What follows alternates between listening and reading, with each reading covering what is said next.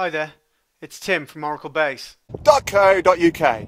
Oh no, it's .com, right? But you live in England, so what's the deal with that? Who the heck is that? Tim, you're doing videos now, mate. You're going to put us all out of a job. Anyway, good luck. Oh, I didn't recognize you the wrong way up. In this video, we're going to look at an enhancement in 12c that allows you to put PL/SQL into a with clause in an SQL statement. Let's start by creating a test table with 1,000,000 rows in it. This table just has a single column called ID, and each of the 1,000,000 rows has a value of 1. This example is about as simple as it gets. We have a with clause with a function defined. The function accepts a parameter and just sends that parameter value straight back out again. This is then used in the select statement below. Notice in SQL Plus we need to terminate the statement using either slash or semicolon and slash. Using semicolon alone won't work.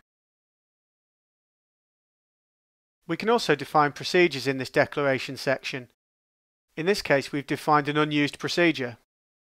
That's a bit silly because we can't call procedures from SQL, but we could define a procedure that's called from a function which in turn is part of the SQL statement.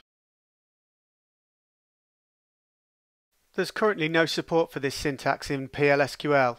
If you try to use it directly, you'll get an error.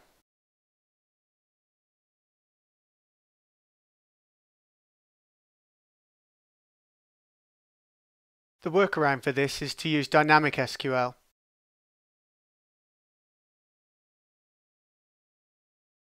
You might be asking yourself the question, why would I bother doing this? The reason is it actually makes calling functions from SQL a lot faster. Here we create a regular function. We'll use this in some performance tests in a moment.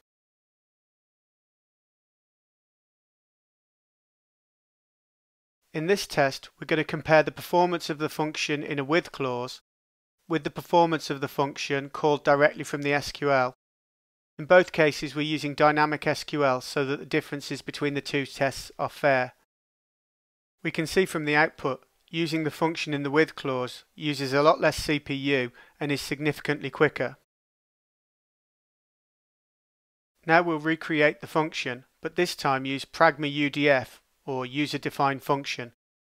This gives us the performance benefits of using the function in the with clause without having to actually place the function definition in the with clause. Repeating the previous test gives us a very different result now. The standalone function using the pragma now outperforms the function call in the with clause. The function can still be used for direct calls from PL/SQL. Attempting to use the PL/SQL declaration section in a DML statement results in an error. This is easily fixed using the with PL/SQL hint. As pointed out by Jonathan Lewis, the deterministic functionality doesn't seem to work when using this syntax.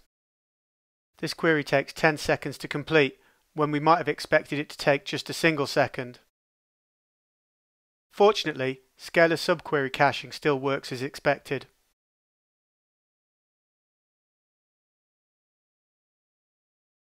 Thanks for watching.